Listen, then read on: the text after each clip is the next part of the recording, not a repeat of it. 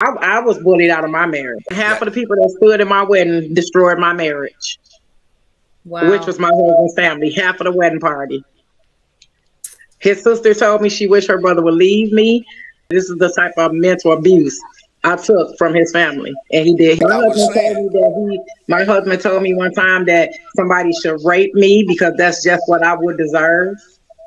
I think that at some point, and maybe we're hearing things where there are women out there who do feel like they're not a priority for their husband. You can't always be on the back burner, but you're not always gonna be first. Because see, he still got a mama. Absolutely. I have a good friend, a coworker that has been married almost 35 years. She don't work past at 5 o'clock. It's gonna take her from 5 to 5:45. So whatever life is happening Monday, Tuesday, Wednesday, Friday, Saturday, and Sunday is life. And she is the priority.